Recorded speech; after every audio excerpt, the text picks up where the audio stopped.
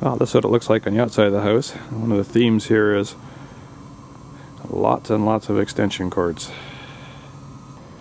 And this is a wireless controller sitting here in a box, entirely full of extension cords.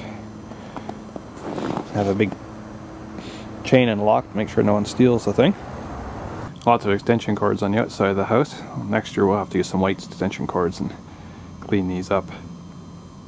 This is the main controller. It has 32 channels on board.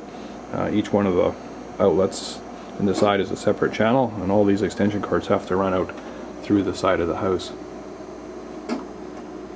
Have a LED bar graph in the front here to show which light channels are active.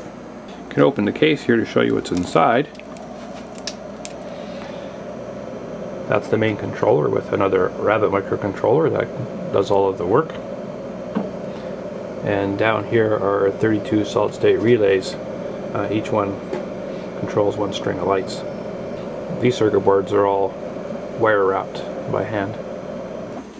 This is a wireless controller card I made.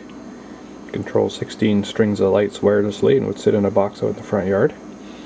It uses a Rabbit microcontroller to run things, and a wireless RS-232 receiver. The wireless controller here that transmits commands out to the wireless receivers that sit out in the yard. So this can send commands to a number of different receiver modules. There's a PC, but all it does is play the music. It doesn't actually run any of the lights. There's a FM stereo transmitter so people can sit in their cars and listen to the music that's synchronized to the lights. One of the issues is how much power this draws. We use modern LED lights, and we have a watt meter on here showing how much power we're using. Right now we're only drawing about 32 watts for the light show. That's all. Less than one old-fashioned light bulb. The choreography is done entirely by hand, along with some custom C programs I wrote.